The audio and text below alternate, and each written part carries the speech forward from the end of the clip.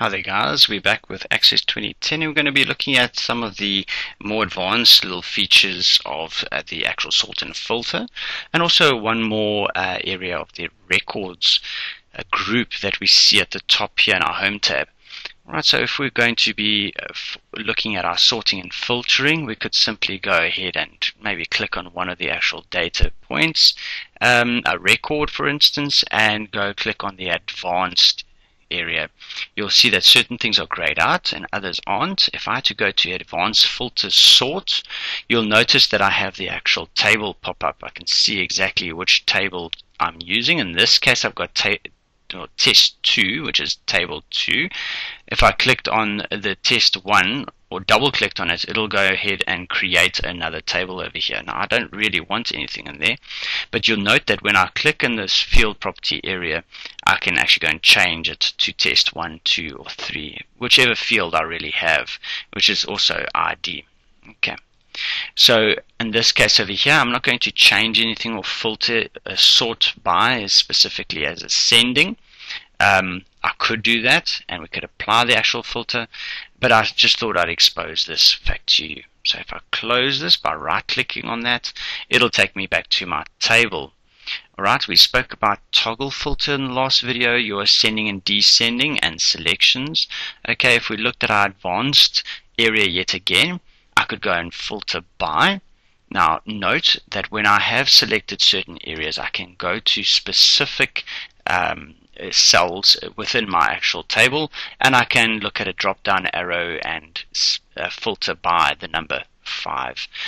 In this case here, I can then go ahead and filter by the word dog, and in this case it'll pop up with all the actual data from my table and on the 19th. Okay. You note, yeah, I also want that as a 2. So yet again, I can save or close this. Okay, I'm going to close it, taking me back to my actual area. Looking more at the advanced sorting and filtering, I can apply filter sort. Remember that this now takes us back to the toggle filter. Right, we can go ahead and use this. You'll note that test 2 has got a toggle filter applied to it because it's got the actual filter little picture next to it. Alright, I can undo the actual toggle filter and it'll bring back all the results in test 2 for me, along with all the other things that are related to the ones that were hidden. Okay, let's go back to the advanced. I can clear all filters, which means anything that was in test 2. Remember we had that filter over there. Let's go and clear all the tests, all the filters. You'll see that it now grays it out. So let's go back to apply filter sort, and it now does not have that little filter sign next to test 2. Okay, so remember, if you want to revert to a specific filter that you've applied, you could always just go ahead and go and find that filter or revert to the actual toggle filter so that you can get that. Let's actually select the filter. Let's go and filter this by a cat. Say okay. There we go. We have the actual little picture next to it. And now if I undo the toggle filter, you'll note that it's gone. Alright, so let's go to advanced. I then say filter. There we go. It applies it to the actual test 2. If I had to do it to test 1, that little picture would be next to test 1. Okay. If I click on toggle filter, it gives it back to me. Have a look at that. I've applied a specific filter, so it keeps it in memory for me. In advanced, I can clear those filters. Clear it. You'll see that my toggle filter disappears, and I don't have the option to go and revert back to the actual filter itself. Alright, I think that's basically it for filters now. Now let's get on to the actual records. If I had to just click anywhere yet again, I would like to go ahead and create a nice row where it's going to give me the totals.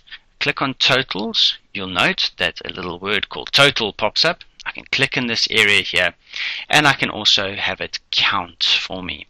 If I say count, it comes up with the number 7. It's obviously got 7 records inside of this field, so it gives me the number 7. In this case over here, I'm going to just say none. It'll take it back to the word total, and let's click on the next one. The drop down arrow over here says to me that I can actually go and sum every one of these numbers. Remember, like you have in Excel, you have a whole lot of functions in Excel that you can use. Some of these will actually apply over here, the basic ones like sum, average, count, maximum and minimum, standard deviations and variances. So in this case here, I'm going to say sum, and it automatically adds up for me what I need. In this case over here, remember I have letters. Okay, it actually will see or use what I have. It'll take into consideration the kind of formatting or data type that I've had in my design view. And in this case, I've got an option to count these. So it spits out the number 7 for me. There are 7 records over here. And over here, I can go ahead and go, well, which is my average date, or count the number of dates. If I want to count it, yet again, it comes up with 7. If I want the average between that, this is the average date between these guys over here. If I had to go ahead and filter this, let's quickly just remove this over here. If I had to filter this column to ascending, all right, none of these data types will change over here. It'll still give me the necessary information, yet I'll now be able to see that it would be, for instance, an average between the date of the 6th and the 22nd. Okay, so I think that's going to explain exactly what we needed to do when we dealt with the record or the total and the records group. Now, if I had to unselect the totals, let's see what happens. All of that disappears. Let's see if everything will come back if I do click on it again. Alright, there it is. Remember, we have an unreadable section over here. Let's see if we can simply expand it. Yes, we can, to make it readable. See what it does. It gives me the actual average in date, and it gives me the average in time. Remember, the format for this column over here was date and time. Let's go look at our actual design view for test 3. Test 3, date and time. Alright guys, going back to data view, I need to actually, data sheet view, I need to save my changes if there were any made, and I need to apply.